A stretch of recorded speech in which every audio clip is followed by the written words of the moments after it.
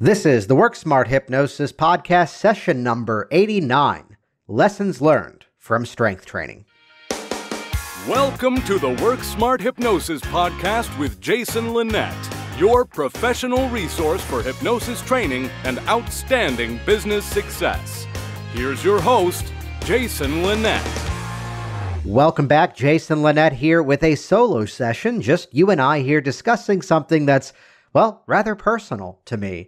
And it's a journey that I've been on for, I'd say, in some form for the last 3 or 4 years, though very seriously now for about a year at this point. And what's interesting is as I've developed a passion, as I've developed a hobby, if you want to call it that, in strength training, in weightlifting, and call it in some form of bodybuilding perhaps, there are several mindsets, philosophies, and just sort of points of view that have come out of this experience that I would share have influenced my process working with clients. So I'm sharing this with you. And again, if you are somebody who these are not your interests, these are not your passions, I'd encourage you even more to listen to this specific session, because there are some themes that have come out of this training that I've been going through that have really influenced my effectiveness with clients. The communication modes, the points of view, the ways to harness successes, the ways to reframe things that may have been potential setbacks. The origin story behind most of this I may have shared here in some format, that you rewind the story back about 3-4 years ago, and several life events had begun to pile up, one of which carrying a newborn baby up the stairs and being horribly out of breath. And to say it in professional medical terms, realizing, quote, hey, this sucks, I should do something about this. And that's about the first point in time where I lost about 30 or 40 pounds of fat. And over time, I described it this way. I had a rather embarrassing habit of spraining my back. I kept picking things up in a very clumsy way, and I was weak, and the combination of the two, I would just rip something somewhere in my back, and I'd be horribly in pain. There's a fun experience, NGH convention, I think, in 2011, 2012. Oh, I was taking Lisa Halpin's hypno coaching course, and I went to just simply move a chair, which then resulted in sitting in horrible, excruciating pain for 2 days. So, taking the nod from several professionals I had sought out, began to focus on better health, better nutrition, better mindsets, and the result of which is I haven't had an injury like that ever since. Now that I've said that, I will probably horribly hurt myself within the next week. How's that for positive suggestion? So I'd give you 2 simple expectations. This is about to launch into some content I want to share with you here. The first is, of course, the obvious disclaimer. I am not an expert. I am not a resource, really, in terms of, let's call it nutritional science and exercise physiology. So the obvious phrase should be consult with an appropriate professional, and you should not necessarily take these things that I've learned as specific tips or, quote, advice to go off and do what I've done. Though I can point you in the resources if you message me privately. I'd be happy to point you in the right direction in terms of where I've learned. Instead, the main point of view are the philosophies, the perspectives, the shifts in critical thinking that have resulted in this time that I've now spent just, literally working on myself.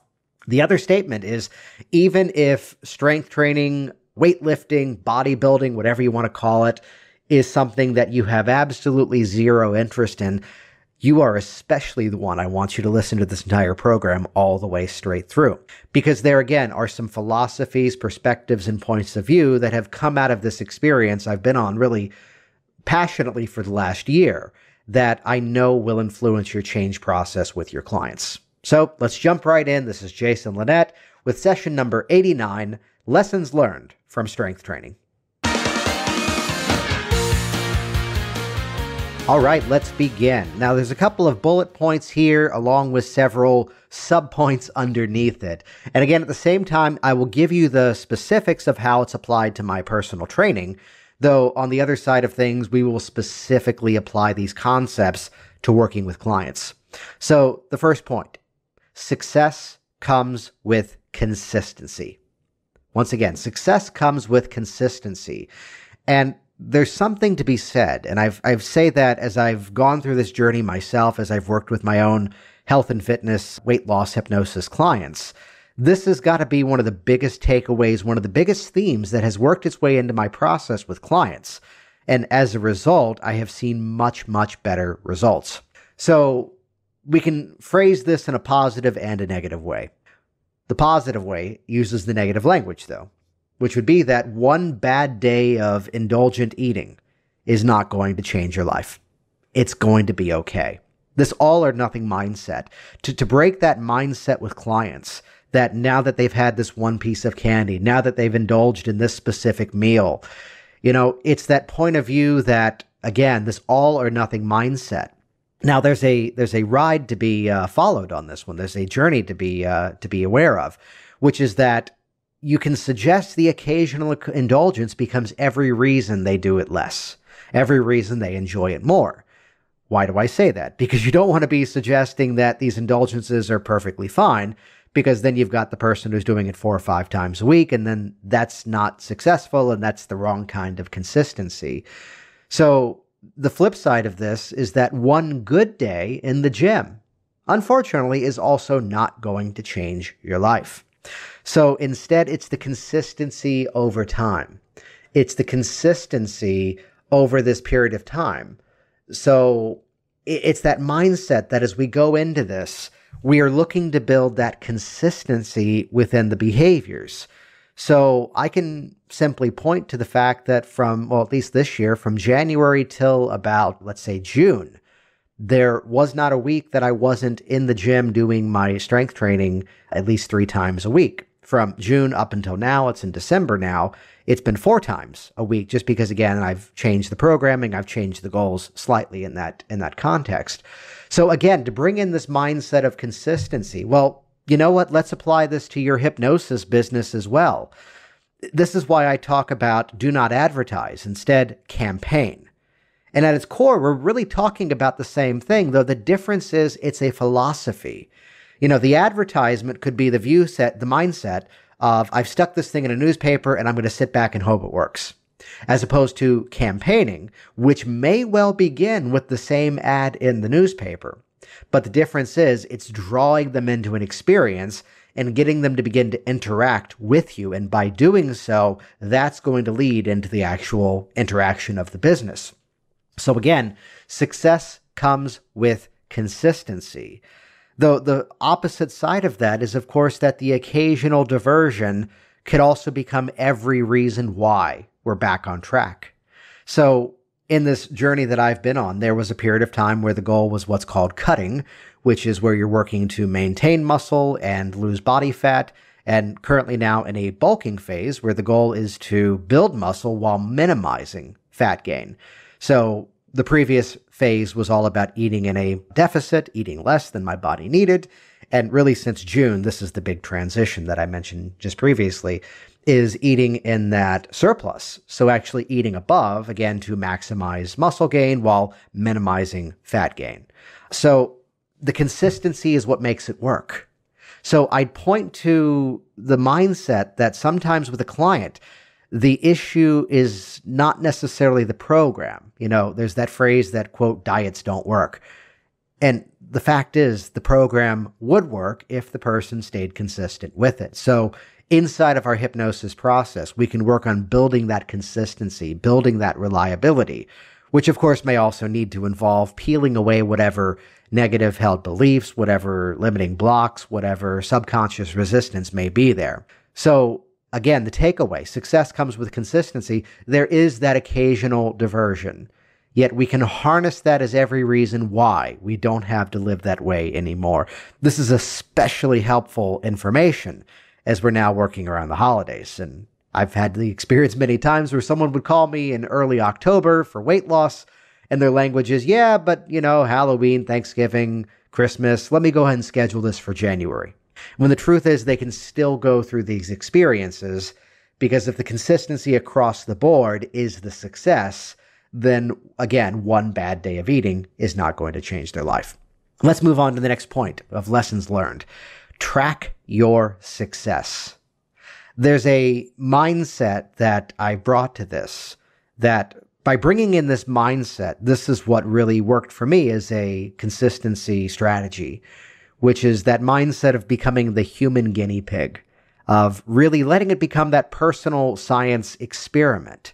So along the way, there were several things that I did, let's say as personal challenges, to really learn what would be the result of doing that.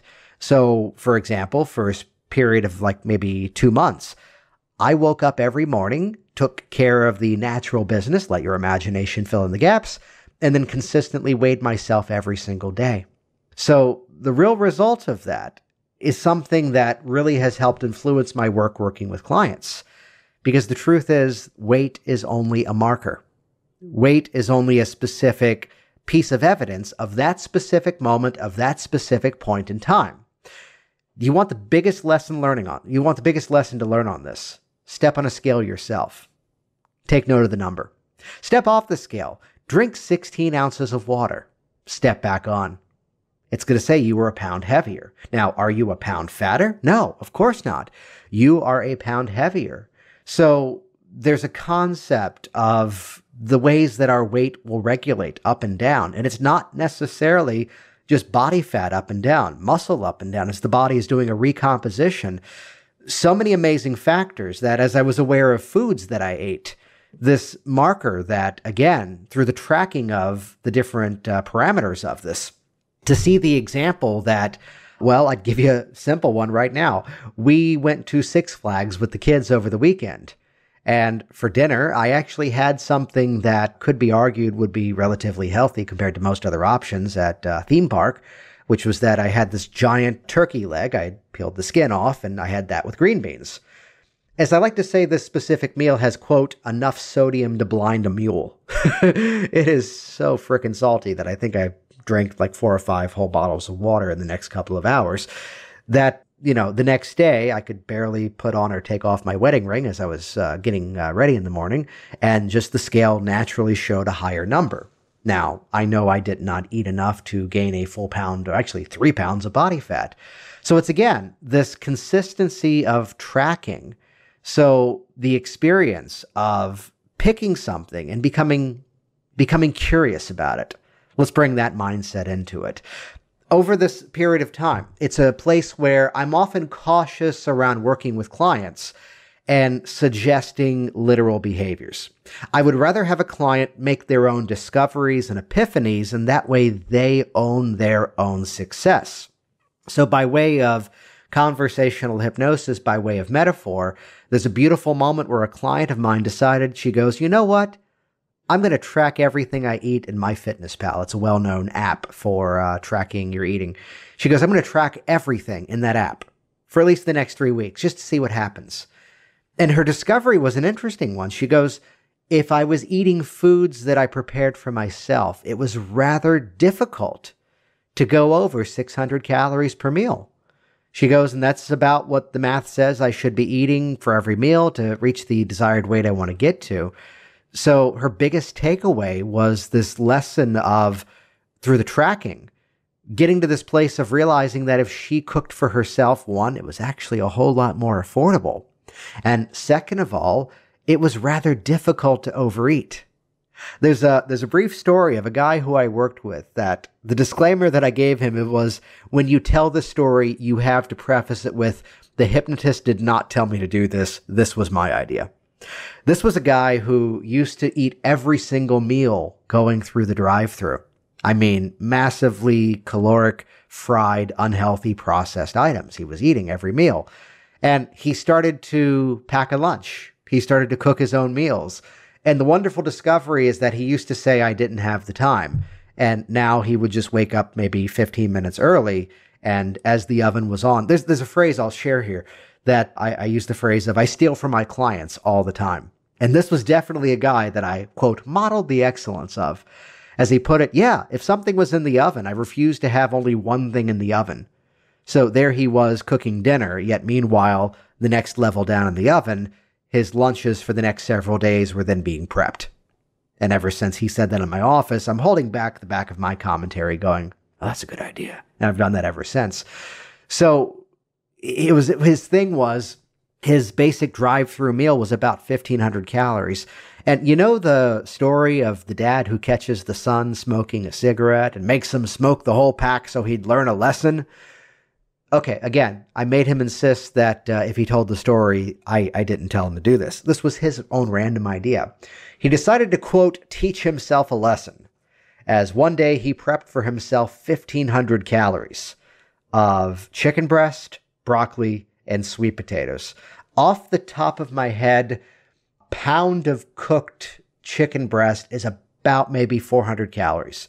Pound of sweet potatoes cooked, if I'm remembering right, is like maybe 300, also 400 or so, and the broccoli's probably about 100 calories. So the whole thing basically tripled that, roughly, or 2.5 times that. We're talking a good 6 pounds of food, if I'm getting the math right in my head, which, needless to say, he didn't make his way through that before it was taking its revenge and escaping, we'll say it politely. Though from that day, it was that mindset, again, like this other woman, of it was hard to overeat if he was eating food rather than food products.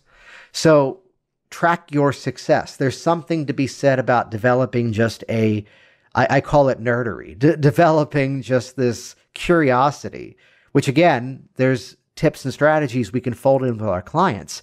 But at the same time, what about our businesses? Well, you've likely heard me say on other platforms, you really don't know your results until you test it for yourself. So the real mindset here is to pick something and really consistently do it and track the results. And by doing so, this is how we can really measure whether or not something is working for us. So let's move on to the next bullet point here, which is one of my favorite ones. Complicated isn't better. There is such an amazing complication of strategies inside of this. And again, I am not a nutritionist. I do not claim to be. I'm only referencing specific things you can track down for yourself. There is a beautiful, beautiful ebook, which I highly, highly encourage reading, which even if you don't decide to follow the strategy that this man suggests, the opening chapter of his ebook is perhaps some of the best writing I've ever seen in the health and fitness industry. His name is Brad Pilon, Pilon. He's out of Canada, I believe. And the name of his book is Eat, Stop, Eat. And in the opening chapter, he does this incredible job of basically debunking so much of the complication inside of the nutritional industries, breaking it all down to very simple concepts, very simple points of view. Look, this is the way people gain weight, and this is the way people lose weight. End of story, is the basic gist of what he writes. And if you're curious, buy his ebook. It's outstanding. Not necessarily a recommendation to do his program, though I've done it and it's worked wonders for me. The opening chapter, just for the read, worth every penny he sells that ebook for. Though this starts to fold into so many other things. Complicated isn't better.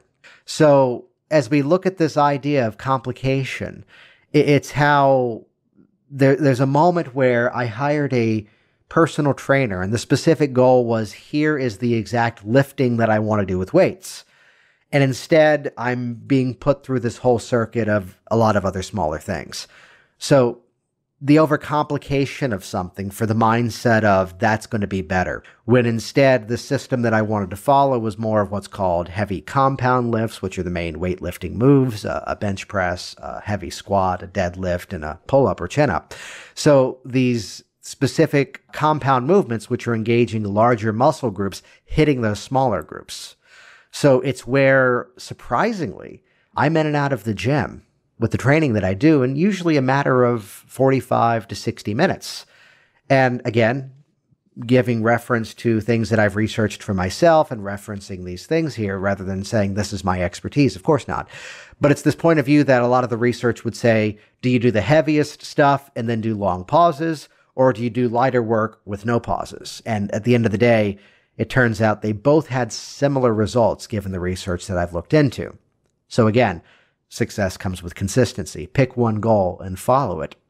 But this mindset of overcomplicating things, this is something that I really, really grew to appreciate as I was more interested in the endurance running, as I was doing about a year or so ago, which would be that here's an industry of people who are buying all these extra things, these gel packs, these supplements, these runner's belts, these specific pieces of clothing. And the amazing thing is that they never once gave themselves the chance to do this type of running, this type of training, without the gadgets, without doing the endurance gels, without this special weight belt. What if I get thirsty when there's water stations throughout the entire run? And I'm not saying these things are never necessary. There's benefits and there's setbacks to everything. But again, it's this mindset of, I often would crack the joke around, it'd be as if a person is wearing belts, suspenders, and pants that are 3 sizes too tight to keep their pants from falling down. They are, in the words of the magician, they are running when they are not being chased. So this illusion of making things more complicated, meaning that I'm doing things better, when the simplicity is often going to be just as effective. So as we look at the places where we're perhaps overcomplicating our lives, well, with clients, it's a place where what is the one thing that has to happen?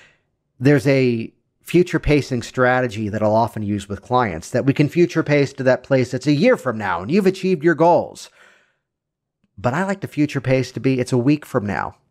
And you're back here in this office next week as we're already scheduled, and become aware of the feedback of the one thing you have done differently that is confirmed for you. Things are going to be different. Things are going to be better now. So to mark towards that one place of success and really harness that within our businesses, in a previous session all about active and passive strategies, this mindset that if we overcomplicate things in a passive strategy with all these Facebook ads and all these different tracking systems that are outstanding, and I use the heck out of them, though I'd tell you, complicated isn't always better. Just simply getting out into your community and talking about hypnosis. Just getting out there and simply being seen can get the business rolling in faster than anything else. So be on the lookout for places where you're complicating things only really for the sake of complication. Which leads into the next point, the mindset of embrace micro successes. So small wins are still wins, and you should really harness everything as an asset. I'd give you the specific of this for myself. The style of strength training that I'm doing is based on what's called a double progression system. So there's a desired number of reps, and there's a desired number of the weight. So, for example, I can give one this morning, doing something exercise called a deadlift, where the barbell's on the ground and I had the weight loaded on there, and my set list number is to hit 10. So as I can lift up that barbell using the proper form and do that for 10 reps, that's when I then increase the weight. At which point it's going to be heavier, and I may not be able to hit all 10 reps. Which means that maybe, as it was last week, I had increased the weight, I only could do 7. And then this morning, somehow jumping a bit of a whoosh in strength, as they would say, suddenly I did 11 with 280 pounds, which is kind of fun because that's about a little over twice my body weight right now. So again, it's still a success. And the other mindset would be that inside of this, that even though it didn't hit that 10, the fact that I did it for 7 times at a heavier weight, that was still a success. So everything becomes an asset. And micro successes are not necessarily just these numerical things. So early on, the one lift that I had the biggest challenge with was a heavy barbell squat, putting a barbell on my upper back, right lower part of my neck, and doing a full body squat down, the hips going to a point below the knees, breaking parallel, and then pushing right back up while standing. And it's something that I just did not have the coordination in terms of the safety, the mechanics of doing that. So there's a point in time, and this is a nice lesson that's come out of it, where we sometimes just have to reset, which is where I dropped the ego of the weight being a relatively high number, reduced it down to simply work on form. And even though the mindset then was getting the form correct, that was still a success. So tracking wins whenever we have them, which the simplest one is the franchise Gold's Gym. You walk in the door and the little sticker on the glass door says, showing up is half the battle. We're there. We're doing it. So embracing micro successes. This could be even going back to the health and nutrition side of things. The client who changes their breakfast, and their breakfast is now consistently better. And now we're working on bringing in the other parts of the day. Though very often the biggest factor that I tend to work with people is this whole pattern of nighttime snacking, not for the thermodynamic science of the fact that it's digesting differently. No. Instead, it's the fact that they're eating when they're not even hungry, and we just got to curb that entire behavior. So here's the night where they had less. Okay, still a success. It may be a micro success, but now in the Dave Ellman style, the foot is now in the door and we can now begin that progression. So really it's to harness everything as an asset and to fold every success in as if that's how it's been. Which builds into this next concept of don't expect personal records on each trip. The concept of the PR, the personal record, is one that the strength trainer is often chasing. So I had never done the 10 reps of 280 pounds on a deadlift until this morning, which, yay, I did that. The main reason I point that out is that I might not hit that PR next week. And in the sequence that I did this morning, I did not hit a new PR on another lift. On another one I did, though. So what's the mindset here? The real mindset that I've really come to appreciate, and this has folded its way in working with my clients, this philosophy that everything has a result somewhere in the body. So maybe here's a day that I did not progress. Okay.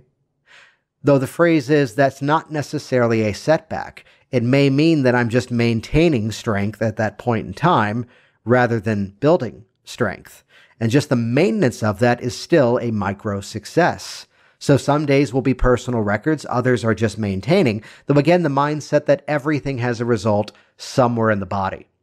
And to even bring this into a more mindful style of eating with your clients, that now as they're eating, they're aware of the nutrition going through their body. As they're exercising, they can feel their body responding in a healthy way. Though again, this philosophy that everything has a result somewhere in the body. By folding that in, it's really helped my clients to become one that their mindset is focused on more of these micro wins, more of these successes, that not necessarily every single day they step on the scale and the number is lower, because the number is going to be finicky based on all sorts of factors. It's the consistency over time. The real lesson to be learned from the weighing that I mentioned earlier was that it only really had value if I tracked it over a span of time and noticed that the sort of arc, the curve was going down, as it was in the case. So again, that consistency inside of it. So don't expect personal records on each trip. Similar to our businesses, we will have days that are outstandingly successful. The phone keeps ringing, people keep booking. And of course, then there's the next day where the phone doesn't ring at all. Though again, that's every reason to go back into our business systems and really motivate things moving forward. The next point to address here is one that I've probably mentioned here in several podcasts before, because it's a theme that I've really brought into so many other parts of life. And it comes from a man by the name of Pavel Tsatsouline. He's the Russian gymnast who's responsible for why we as Americans know what a kettlebell is. And the phrase is to reframe exercise or working out as practice. From the specific style of what I've been doing, to chase the calorie burn from exercise was not the goal. The goal of the lifting was either to build or maintain muscle, and all of the either weight gain, as it is now for building muscle, or weight loss, as it was for burning fat. That always came down to the actual eating. That came down to the nutrition. The phrase is, and I unfortunately hesitate at times to go into this conversation, though it's a necessary evil. The person's in the office saying that I eat perfectly fine, yet I just need to exercise more. There are places where that can be true, yet to say it comfortably, if it is a substantial amount of weight to be lost, that cannot really be the only factor. The question would be, what's something you ate that was kind of out of the ordinary that perhaps you can recognize you maybe could have made a better choice? Well, Michelle and I went out to dinner the other night and we ordered bread pudding. Okay. Ballpark, how many calories do you think that would be? Well, it was pretty decadent, so maybe 500. And I'm sitting here right now next to some half marathon medals, and I can tell you from wearing an Apple Watch at all of those, I would typically burn about 500 active calories by running 13 miles for 2 hours. Yet meanwhile, we probably polished off that bread pudding in a matter of 2 minutes because we were late for the movie that we were going out to see that night. So the simple phrase is you cannot outrun a bad diet. So to reframe exercise as working out or practice or even conditioning brings in a different mindset. Brings in the mindset of, again, really where I started on this journey was that of building a skill, building a strength. So reframing all of this as practice and then letting the specifics of the body be dictated by how we eat, by how we better feed ourselves. Which moves on to an interesting phrase. Quote, the weights are supposed to be heavy. And I love that one. It's supposed to be work. Yes, in the previous one I said don't call it a workout. But again, it is a workout. So this mindset that, yes, I'm the work smart hypnosis guy, yet again, this place where getting into these places where we still have to put in some effort. I could share the anecdote that a good friend is now doing websites for people in wellness industries. And I've heard some complaints that someone was going, yeah, but they didn't put any videos on my website. When the answer is, did you shoot videos and give them to him? Well, no. Well, how does he know to put them on there? Do you want my videos on your website? Well, no. Well, then again, the weights are supposed to be heavy. You've got to put the work in yourself. So some effort, some focus, some concept moving forward. A couple of more points here. Don't fear what you haven't yet created. This has been an interesting learning lesson. Working with clients, both men and women, there's the fear of I don't want to lift weights because I'm afraid of getting big and bulky. And for that, I would encourage you to catch me at some sort of hypnosis convention and look at the tracking system that I'm using on my phone, the spreadsheet that I'm running, the consistency of being there at 7 a.m, and again, then say, I don't want to do that because I don't want to get bulky. Because it's actually, by my discovery and research, it takes more effort to build muscle than it does to lose fat. And there's an interesting side effect of that, is stepping into this mindset that this thing that used to be perceived as the difficult challenge is now the easier of the two strategies.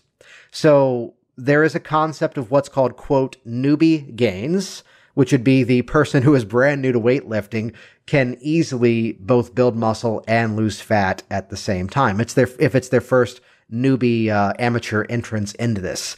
However, as it gets into a more intermediate skill level, that's when it becomes more challenging to do both at the same time.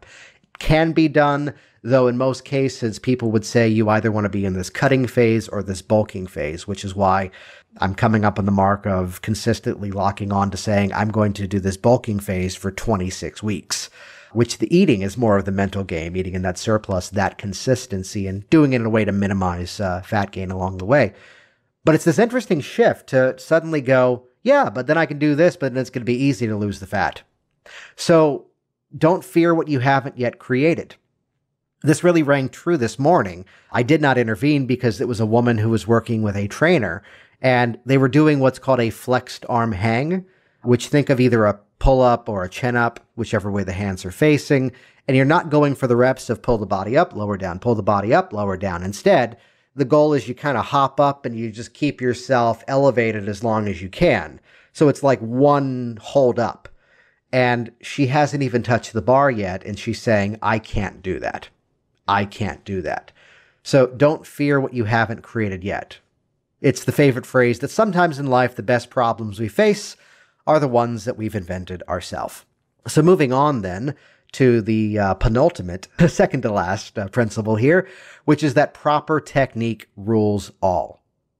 So I mentioned the difficulty in learning a heavy barbell squat, that my form was not good, my flexibility was not there, and instead it was this place of getting into the proper technique. And once the proper technique was there, then everything followed.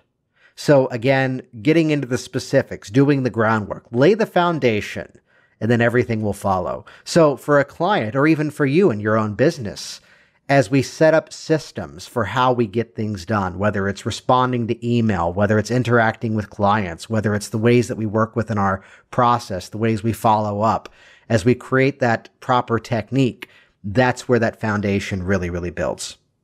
And the final point here is an acronym that, forget where I first learned this from, but I love it. It's the acronym of the word focus, FOCUS, follow one course until success. So it's this mindset of pick one thing and do it really, really well. Pick one thing and do it in the best possible form possible. So this is the waffling that I did before I locked onto the goals that I'm on right now, which was that every week it was a different program. Oh, I'm doing this week. Oh, I'm working on gaining muscle this week. Oh, I'm working on losing fat this week. And just flip-flopping back and forth. And for me, it just became the consistency of choosing one specific outcome, locking onto that, and deciding this is what I'm doing now. And really the results of that, the discipline, the success, the focus, the drive to do better. So it's the place that if you're in your business, you're kind of hitting everything all at once. Take a little bit of a step back, and maybe then trying to do a dozen things badly, instead pick 3 or 4 things and do them really, really well. As we work with our clients, maybe they come in and they have all sorts of goals all over the place. And the simple question of what's the one thing that if you changed, you would be much better off? What's the one thing that if we got it out of the way, you would feel so much better and motivated to take care of the rest yourself? Follow one course until success. Thanks for listening to the Work Smart Hypnosis podcast at WorkSmartHypnosis.com. All right, thanks again for listening. This was Jason Linett with lessons learned from strength training, and I'd encourage you to head over to WorkSmartHypnosis.com and check out some of the systems that I've put together to help you to become an even more effective hypnotist. First of all, there's Hypnotic Workers, which is the full access to my hypnotherapy training. Everything from inductions to deepeners to strategies for change, plus real client sessions from start to finish. The content's all downloadable, transcribed. You can interact with in all sorts of formats. Also, check out Hypnotic Business Systems. This is the full access pass to how I've built a 6-figure hypnosis business. Everything from networking and live talks to some of the insane things that you see me doing online. Rather than trying to reinvent the wheel, learn from what I've done and model my systems. That's hypnoticbusinesssystems.com. Also, join me and Sean Michael Andrews out in Las Vegas in March 2017. Check out masterhypnotistcourse.com. 6 days of accelerated hypnosis training in Las Vegas. That's masterhypnotistcourse.com. Check this all out at WorkSmartHypnosis.com. See you next time. Hey, it's Jason here, and I want you to be the first to find out as we upload new content here online. So do this right now. Click subscribe right next to this video, and you will be the first to find out as I share further resources, further downloads, and other really cool things to come your way. See you soon.